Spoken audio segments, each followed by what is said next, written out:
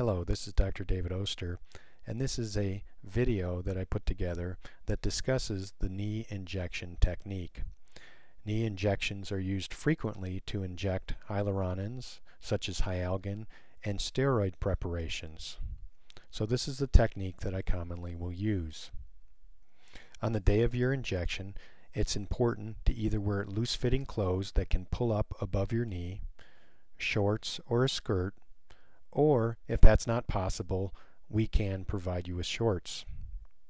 My medical assistant will have you lay on the examination table, and it's important to try to get your knee as relaxed as possible and as straight as possible. This will make the injection easier.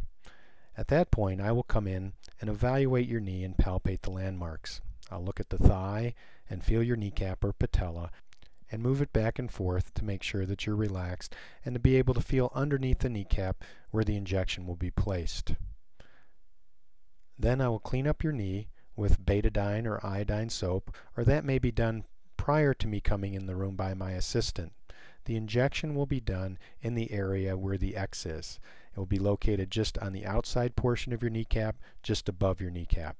So this is what it looks like when the knee has been prepped with betadine.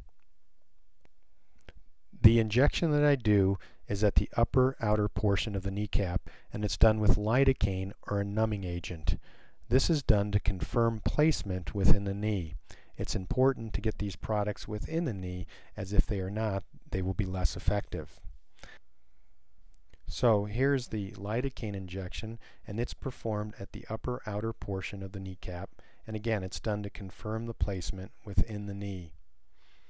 Once this has been placed in the knee, the syringe is removed from the needle, and then the active product is injected. And the active product is usually a hyaluronin or a steroid. The needle is then removed, and the knee is then cleaned up, and then a band-aid is applied.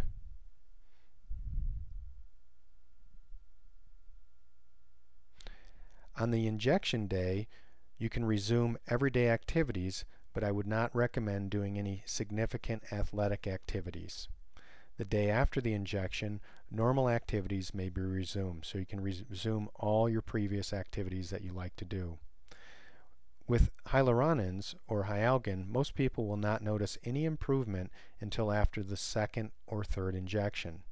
If you happen to notice improvement after the first injection, that's a very good sign and would indicate that you will respond favorably to these injections. Improvement from hyaluronins and sometimes with steroids may last for 4 to 12 months. So this is my injection procedure, and this was performed by Dr. David Oster. If you have other questions or would like to look at other video, please visit my website, davidostermd.com. For a evaluation or office appointment, please call 303-214-4500. Thank you.